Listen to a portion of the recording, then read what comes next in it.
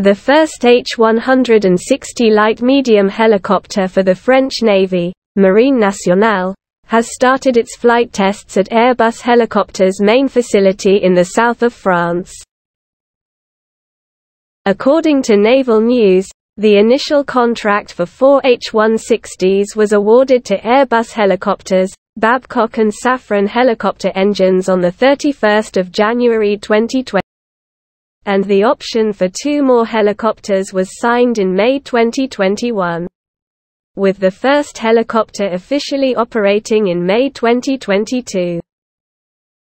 Regarding its characteristics, the H160 is manned by 2 crews and has a carrying capacity of 12 passengers or a maximum payload of 1,760 kg.